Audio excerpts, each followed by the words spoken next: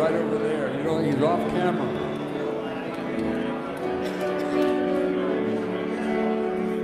You guys ready to worship the Lord this morning? Look at that.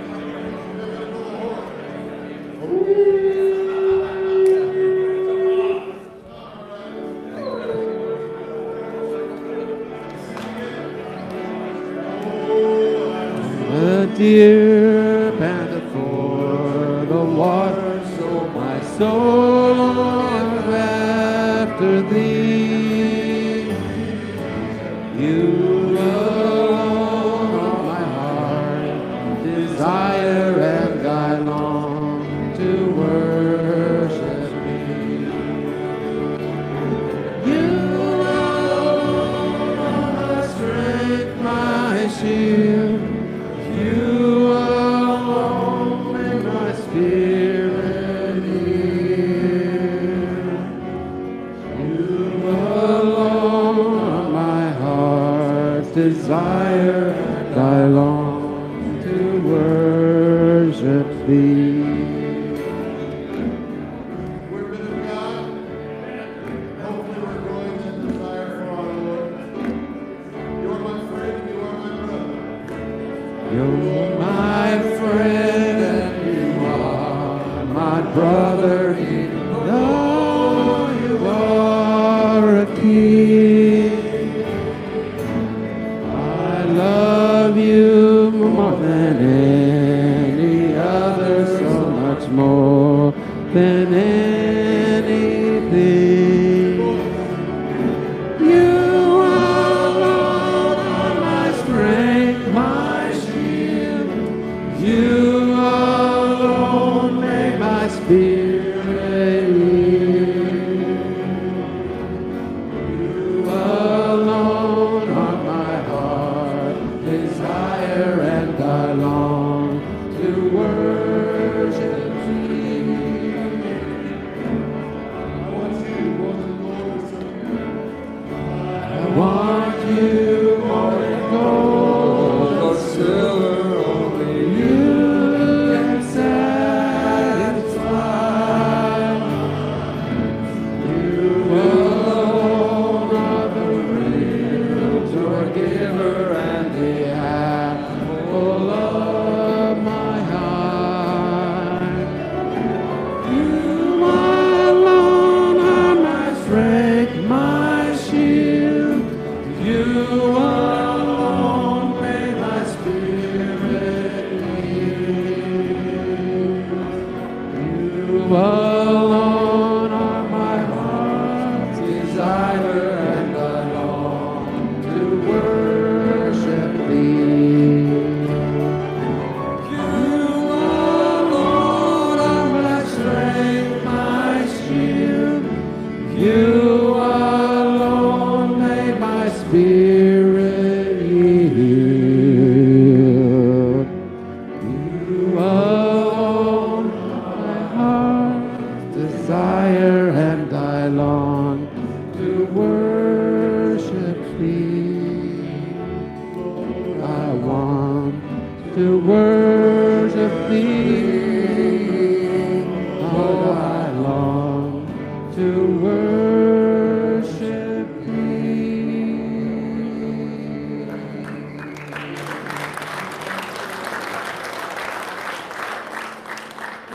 A lot of things can capture our hearts, but you know what? The Lord's the only one who's really worthy of all your heart.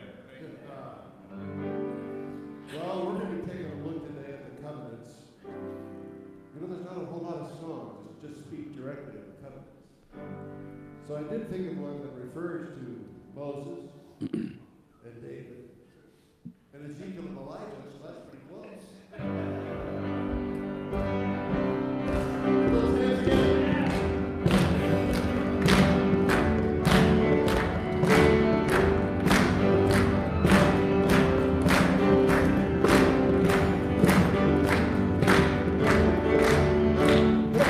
These are the days of Elijah, declaring the word of the Lord.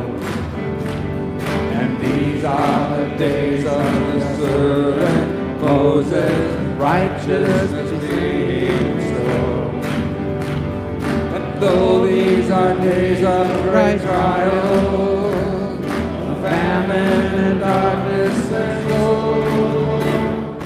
We are the voices of the desert, crying, prepare me the day of the Lord. Hold He comes, riding on the clouds, shining like the sun. At the trumpet's call, lift your voice, the year of Jubilee. Out of Zion's hill, salvation comes.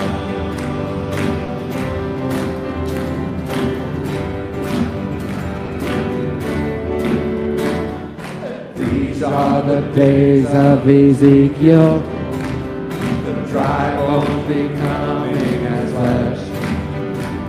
And these are the days of your servant David, rebuilding the temple of praise. And these are the days of the harvest, the field of a wide and world. And we are the laborers in your vineyard, declaring the word of the Lord. Hold He comes, riding on the clouds, shining like the sun. At the trumpet call, lift your voice. It's the year of Jubilee. Out of Zion's hill, salvation comes.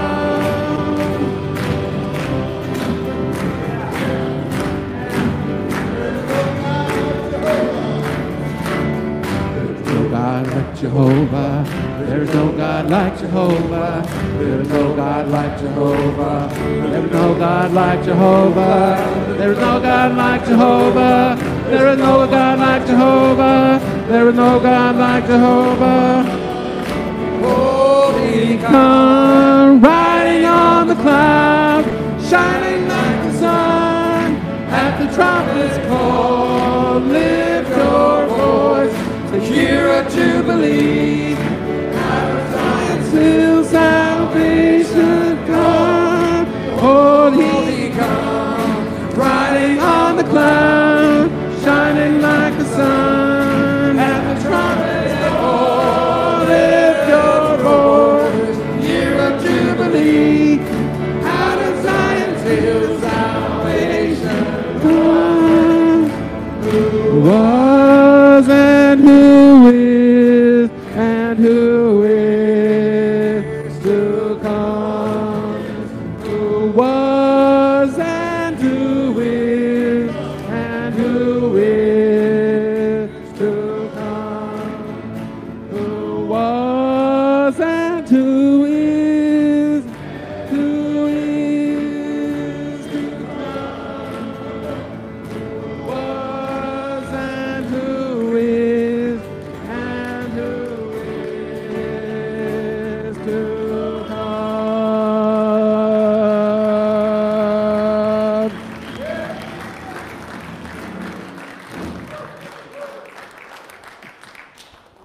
Yeah.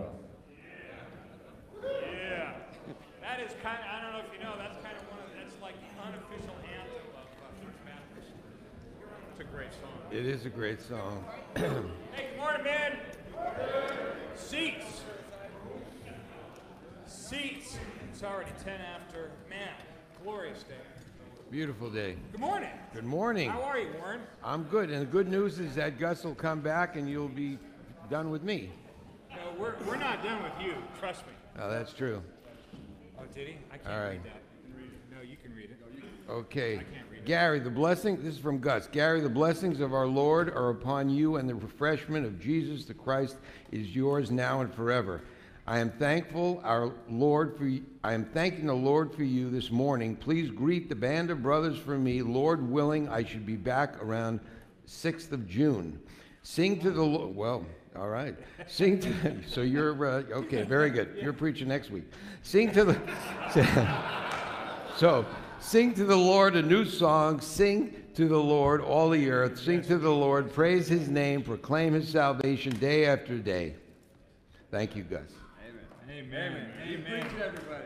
There you So go. the 6th of June, that's like Thursday. Oh, okay. When do we meet? Wednesdays. Wednesday. Yes. All right. 3rd, Well, 6th Saturday, Wednesdays. Hey, so good morning, guys. What a joy it is to be able to gather again as the sons, as the soldiers of our risen Lord. And, Amen. I'm seeing some new faces actually in here this morning, and that's fantastic as well. Jim Romig, where are you? Yeah, come here real quick. Come on up here real quick. If you guys don't know Jim, he's heading out of town. He is honoring his mother. right. By moving to Los Banos, where she is 93 years old. Is that right? And so he's leaving us. You've been here for several years. He's a great man of God, and but he's gonna move over there, and he's gonna honor his mother by taking care of her. And before we go to Scripture, you're gonna stay right here, and I'm gonna pray for you, okay? Because you still have a lot of work to do, don't you? Yes. And then Warren. Yes, we have a His Healing Hands dinner, June 22nd from 6 to 9. First of all, if anybody wants to come to it, it's free to come, and I have a sign-up sheet. All you have to do is sign up and That's say... a good deal, by the way. So it's a very good Jewish deal. And anytime... But as all Jewish deals, I'll tell you, it's not really free. Yeah, because there's a hook. There's always a hook. Who's emceeing that night? I don't know. Mike, who's emceeing? Are you? We don't know. We're well organized. We're well organized. Oh, yeah. Okay, so the deal is if you want to support a table, you can pay for a table, which is $450 for a table. Or if you want to host a table, we have tables that other people have paid for, and you can host the table. In other words, you can get 8 other people, and it's free to all of them. We have a couple of more tables to be supported. If you want to support a table, you can. If you want to just host a table, invite people, you can. And if you want to just come yourself, it's free to the people who want to come. Who's been to one of the His Healing Hands dinner? Yes. Aren't they phenomenal? Yeah. It's going to be out at the winery. Right, Oh, we have a really? comedian. We've had comedians, but... Is he a Jewish We- comedian? Or?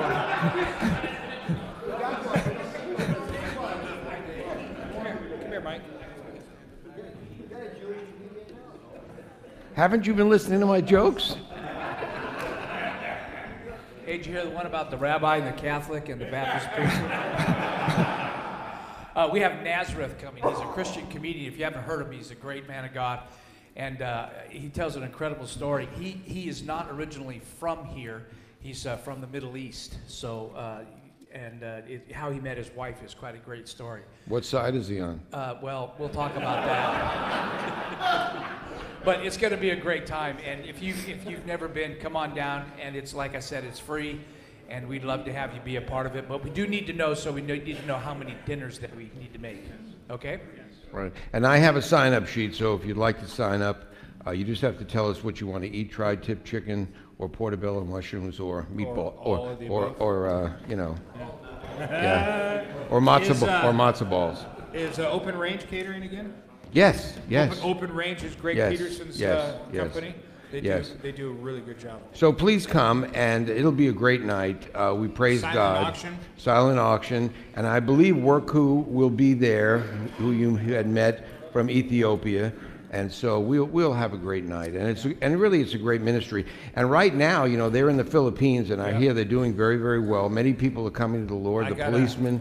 I got a text from Dwayne who says that he and Randy were in a coffee shop over there, just kind of relaxing a little bit, trying to catch their breath before they got going with the week. And they met 3 Mormon missionaries there.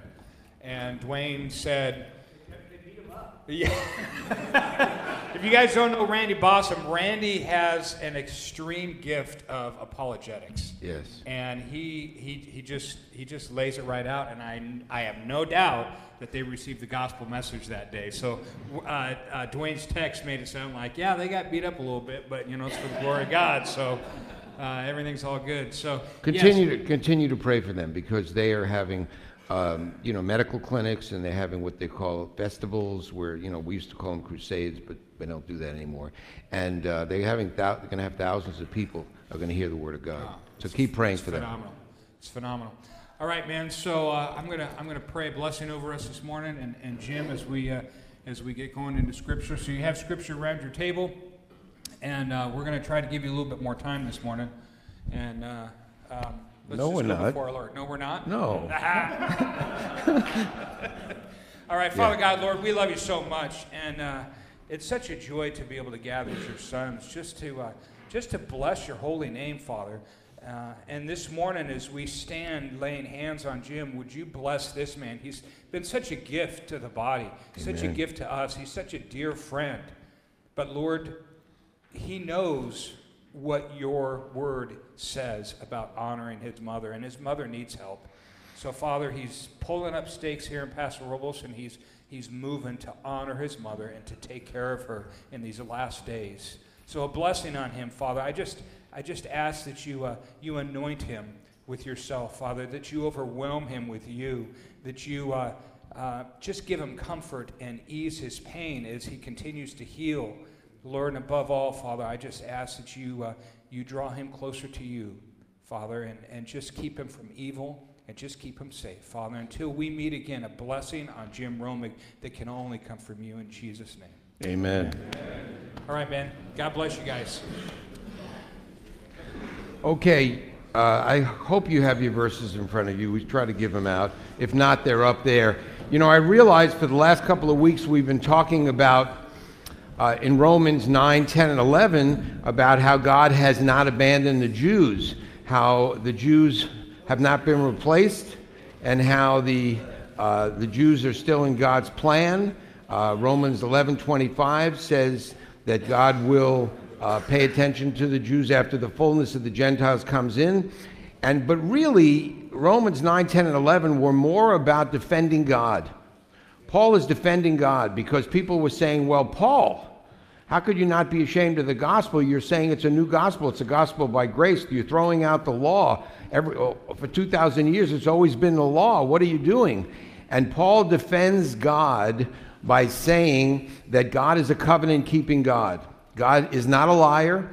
God keeps his covenants. He keeps his promises. He does what he says he's going to do. I realize we have not discussed what a covenant is. So today I want to talk about a covenant. If God is a covenant-keeping God, what are the covenants? Are they in effect now? And how does it affect your life? So let's have a word of prayer, and then you guys can read those verses. Heavenly Father and our God, thank you for your word. Thank you that your word has been kept alive by the Jews all these years. Thank you that we have your word in its entirety. Thank you that we can read it in a free country, that we're free to open up the word of God and read it. May we be men of the word. I thank you for what you'll teach us today. May we take it and apply it to our lives so people will see Jesus in us. We will reflect his glory to other people. We thank you in Jesus' name. Amen.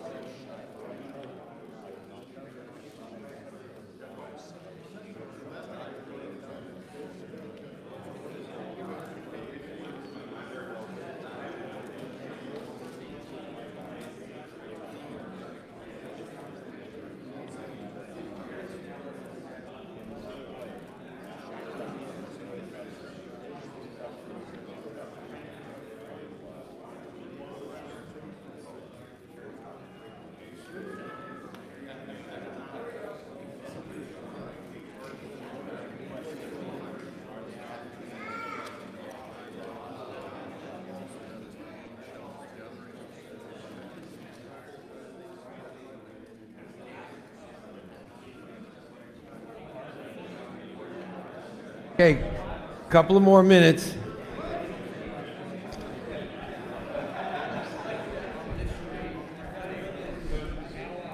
What do you...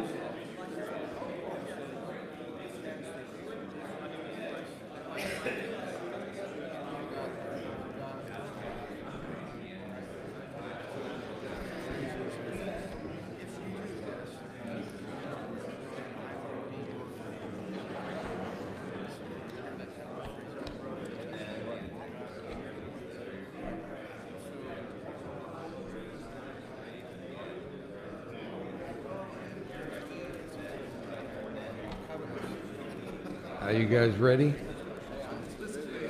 You guys are the judge. If you're ready, they're ready. Okay.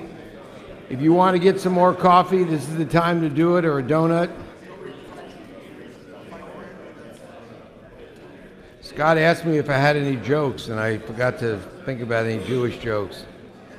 All right, guys. I probably told you this joke before, but it's an old standby. You know the Jewish dilemma, right? Free ham. Free ham, the Jewish dilemma. Free ham. Okay. Now, we speak about making a covenant, right? An agreement. But the Bible speaks of cutting a covenant. That's what the Bible talks about, cutting a covenant, because blood is involved. The essence of life had to seal the covenant. God chose to seal the deal with a covenant of blood. Now, we talk about 4 major covenants. I would add another one. I would talk about the Abrahamic covenant as well, which is really a promise, not necessarily a covenant. But these 4 major covenants with God and man, besides this creation of man, are always with Israel. Each covenant is made with a different famous Bible character, all Jews: Abraham, Moses, David, of course, Jesus, the Son of God, all with the nation of Israel. They directly affect the life of every man on this planet. They are in place today, some of them, whether man acknowledges them or not. If they're embraced, they bring joy, peace, blessings, eternal life with God. If they're rejected, they bring sadness, turmoil, cursing, and eternal separation from God.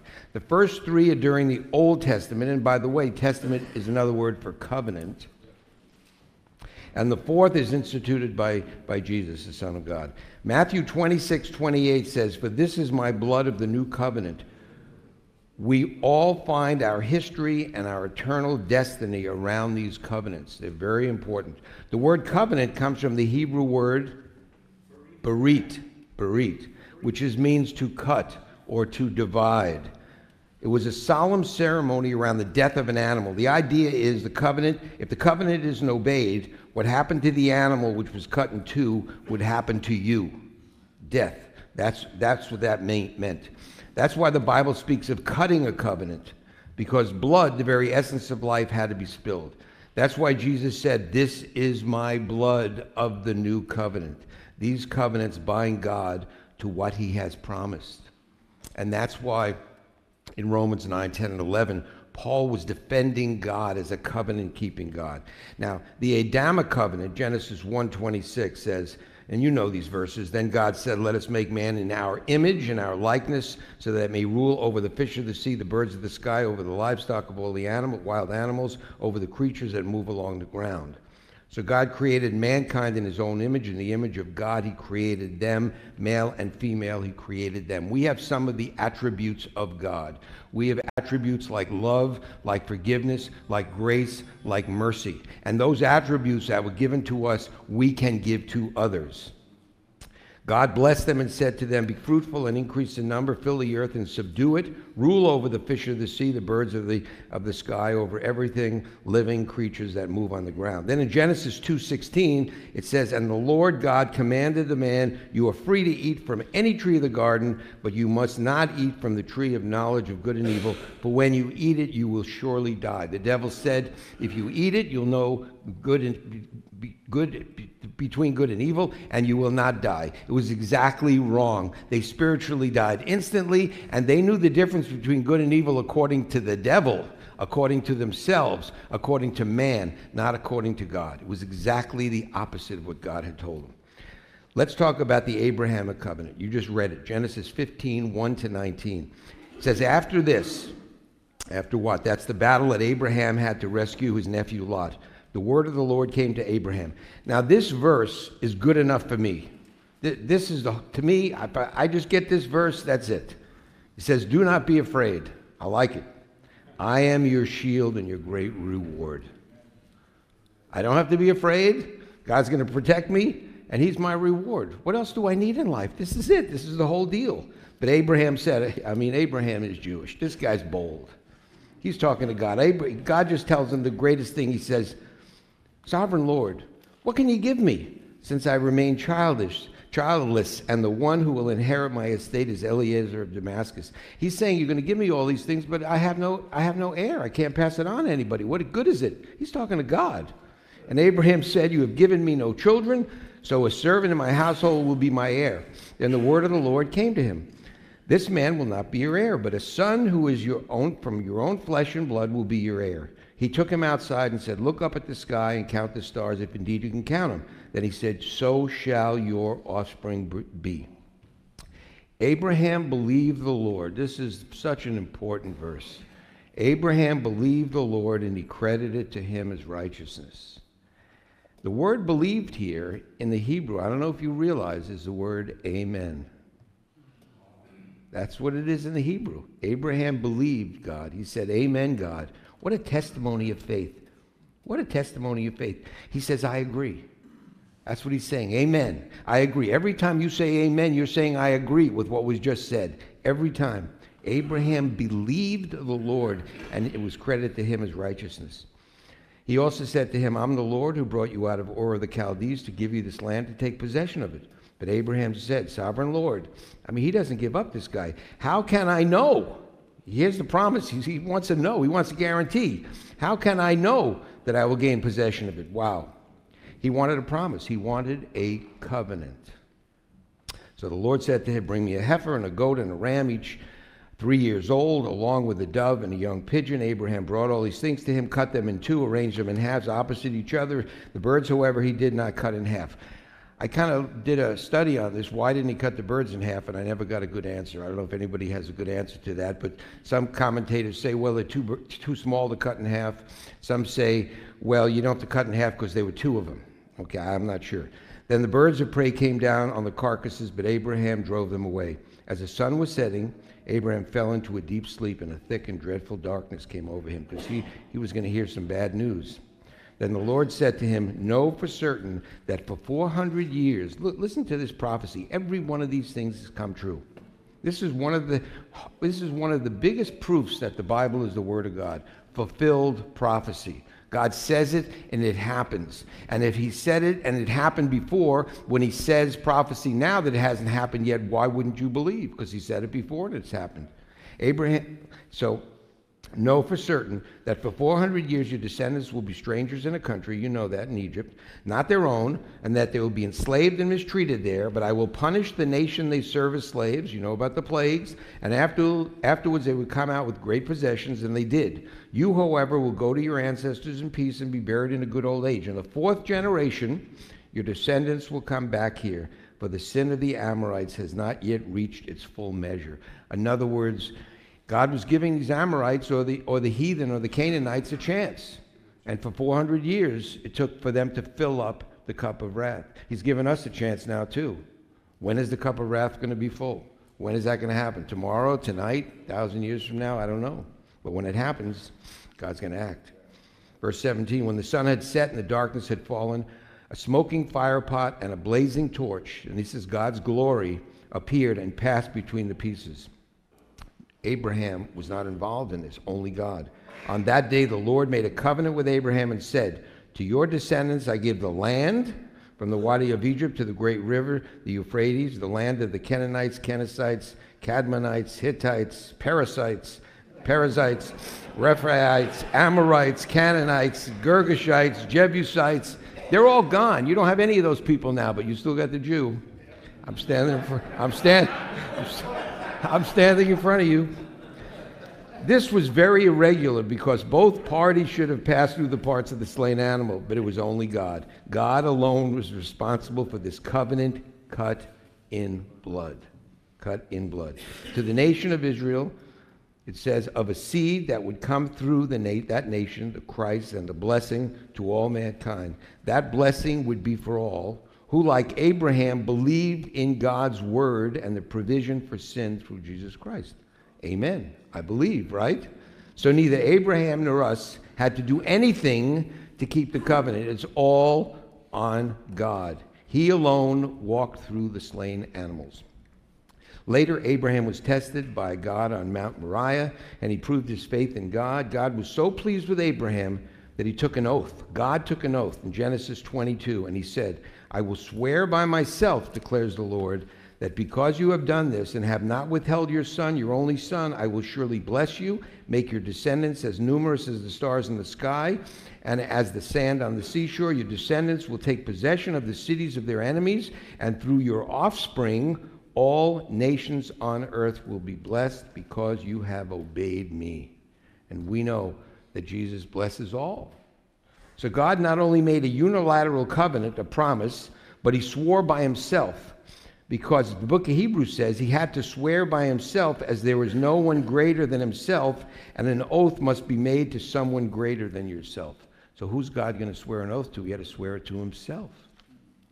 He made a promise and an oath, and God cannot lie. Hebrews 6:16 says, and Jesus is the promised seed of blessing, and that is why John in 4:22 says, salvation is of the Jews. I told you we're going to have a Greek festival at my winery on the 15th. I thought I'd make a banner and say to the Jew first and also to the Greeks, but I didn't know if they'd appreciate that, but I was thinking about it. Oh. Yeah, right. Absolutely. I've done that before. All good things come from above because of the Abrahamic covenant. Look at John 3:16. Everybody knows John 3:16. In lieu of the Abrahamic covenant. For God so loved the world that he gave his only son, and I add, through the loins of Abraham, that whoever believes in him, and I add, like the faith of Father Abraham, shall not perish but have eternal life, the divine blessing through the Abrahamic covenant. The Abrahamic covenant is still in effect. It's still in effect. Now the Mosaic covenant, 400 years after that, after the Abrahamic covenant, God did not forget his covenant with the seed of Abraham. The Abrahamic covenant was made with a man. The Mosaic covenant was made with a nation, Israel. And you know the summary of the Mosaic covenant. It's called the Ten Commandments, right? I was going to read them, but you know them all. I am the Lord your God who brought you out of Egypt, out of the land of slavery. You shall know other God before me. Shouldn't have any graven images. Remember the Sabbath. Honor your father and mother, as Jim is doing, so that you may have long life in the land the Lord your God is giving you. You're going to have a long life, Jim. There you go. You shall not murder. You shouldn't commit adultery. You shouldn't steal. You shouldn't give false testimony. You shouldn't covet. Now, you know the story of Jacob and his 12 sons and how they became slaves in Egypt. As the new Pharaoh, it says, knew not Joseph. They were given the Mosaic covenant, or simply the law. The Mosaic covenant is simply the law. And what was it given for? To bring civil, moral, and ceremonial or religious stability to this rabble of a people. That's why it was given. The people agreed to the covenant. The covenant contained an identification of God, a historical reference of what God had done, and the principles that govern the relationship between God and man and man and man. The covenant also had a list of blessings and curses, and an oath that needed to be affirmed.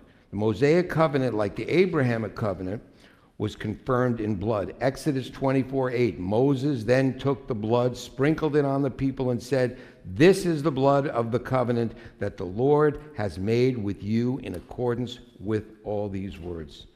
So some principles of the Mosaic covenant. It was bilateral. It was conditional on obedience of the people, blessings and curses. It was a performance code.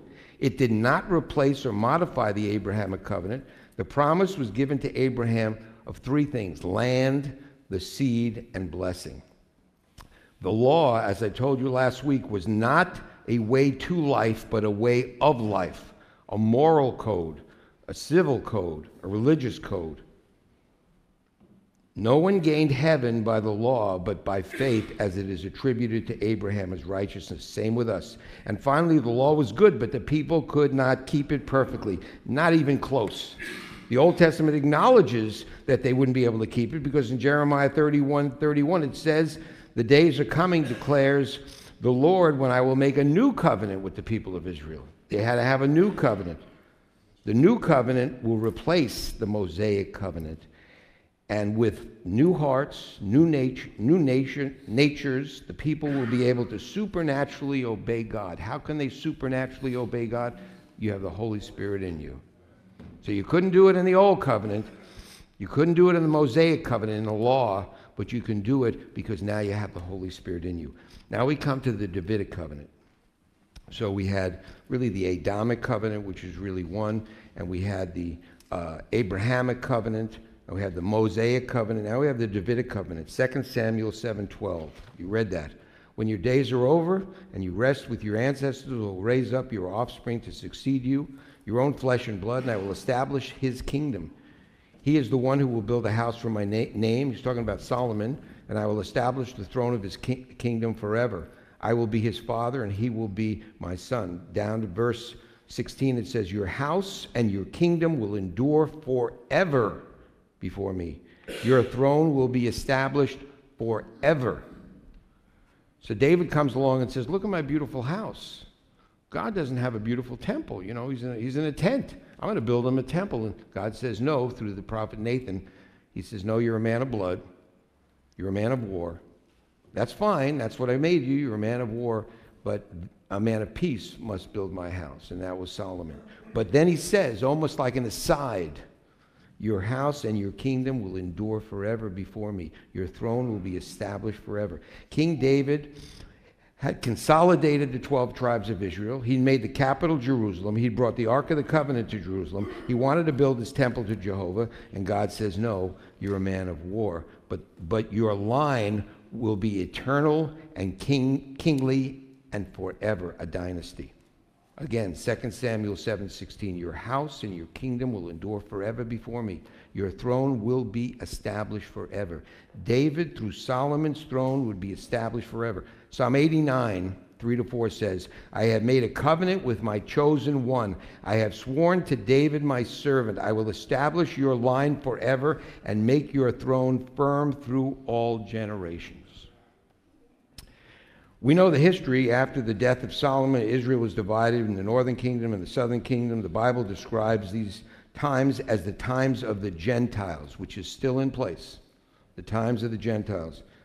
So no Jewish king in the last 2,600 years of the tribe of Judah has reigned over Israel. They have, they have always had conquerors, except for maybe the Maccabees. But since 1948, the Jews are back in the land. And we know Jerusalem was just made the capital again. It seems like things are lining up, doesn't it, in our lifetime.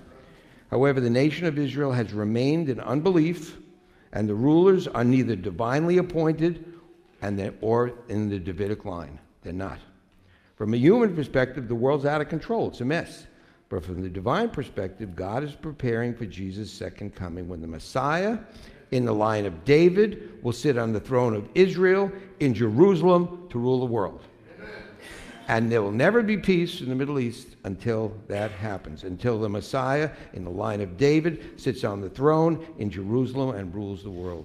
Genesis 49:10, "The scepter will not depart from Judah, nor the ruler's staff from between his feet, until he to whom it belongs shall come, and the obedience of the nations shall be his. Then the times of the Gentiles will end." It's just like Nebuchadnezzar's dream. Remember his dream in Daniel 2? He says, "Your Majesty looked, and there before you stood a large statue, an enormous, dazzling statue, awesome in appearance.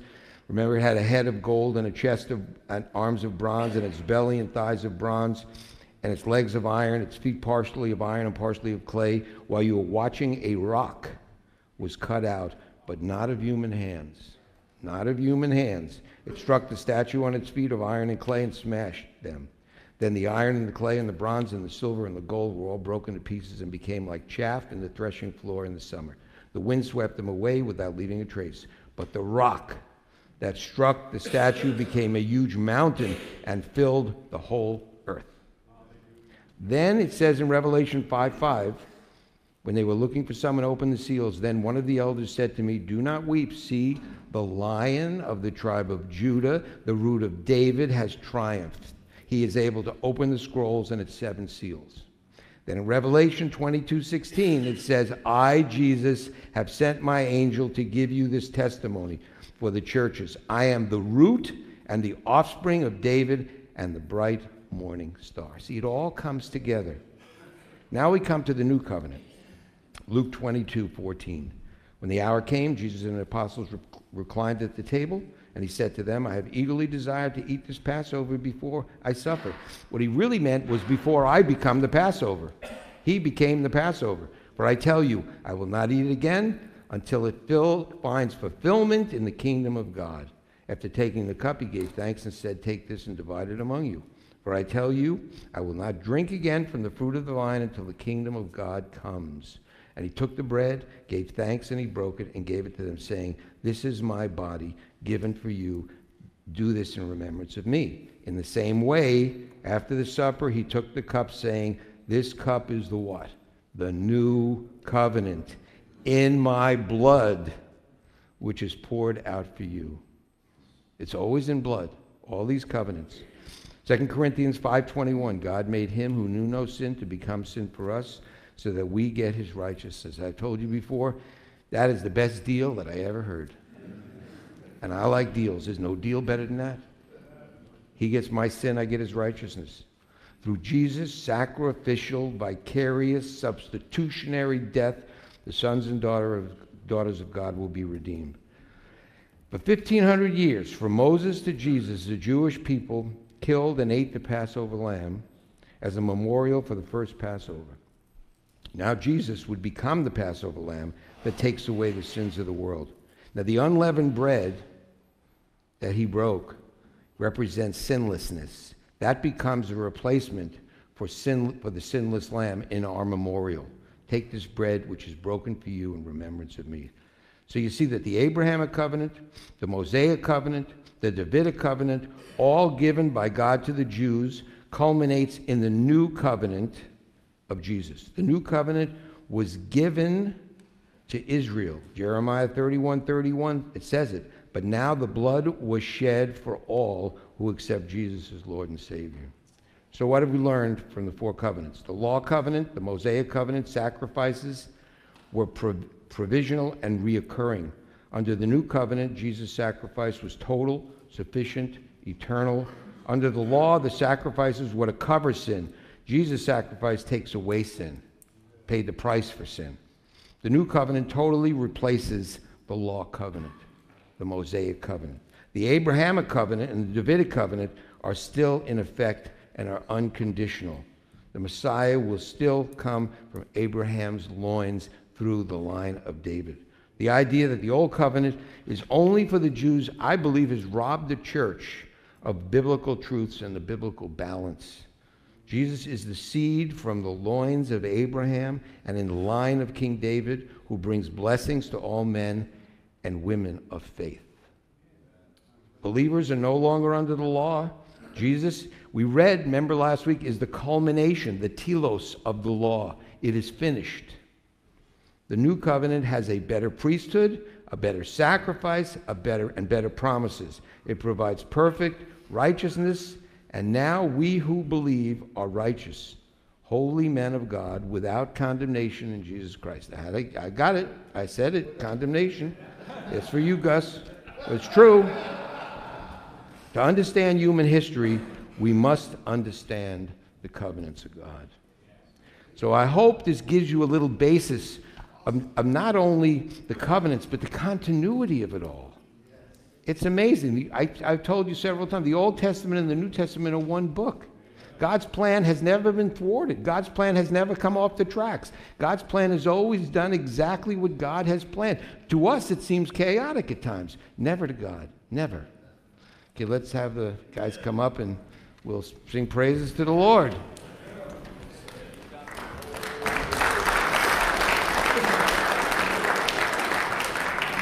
If you want to go to the dinner, please sign up here. I'll put it down here. I'll leave it here.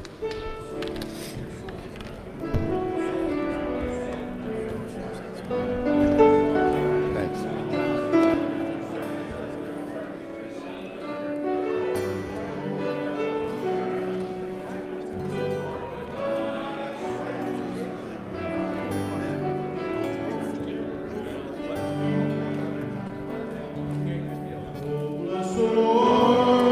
My soul, oh my soul, worship His holy name.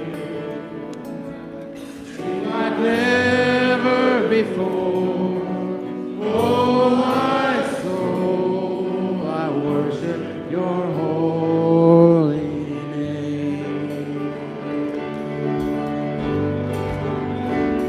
The sun comes up. It's a new day dawning. It's time to sing Your song again. Whatever may pass and whatever lies before me, let me be singing when the evening comes. Bless the Lord, oh my soul, worship His holy name. Sing like never before. Oh, my soul, I worship Your holy name. You're rich in love and You're slow to anger. Your name is great and Your heart is kind. All Your goodness I will keep on singing. 10,000 years for my heart to find. Bless the Lord, oh my soul, worship His holy name. Sing like never before, oh my soul, I'll worship Your holy name.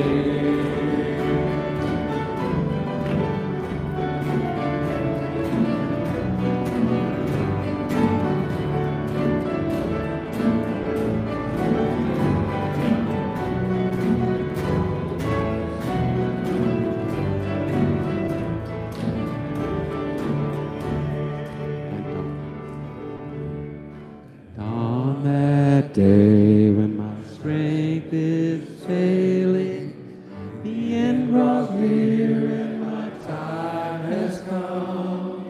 Still my soul will sing Your praise unending. 1,000 years and then forevermore. Bless the Lord, oh my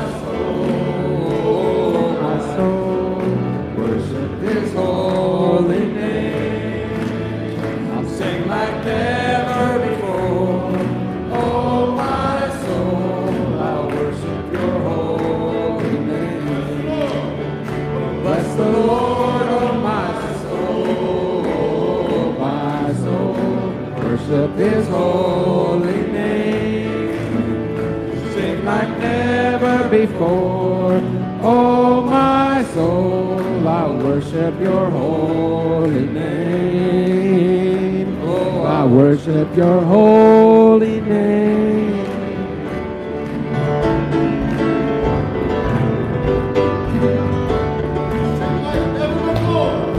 Sing like never before. Oh, my soul, I worship Your holy name.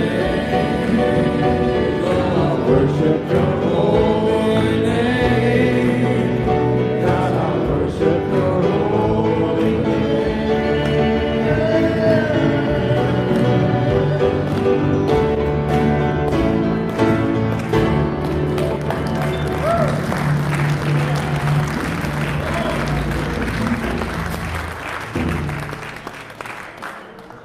Remember what God said. Don't be afraid. I'm your shield. I'm your great reward. So let's go out there and get them. All right. gather around some men together and pray.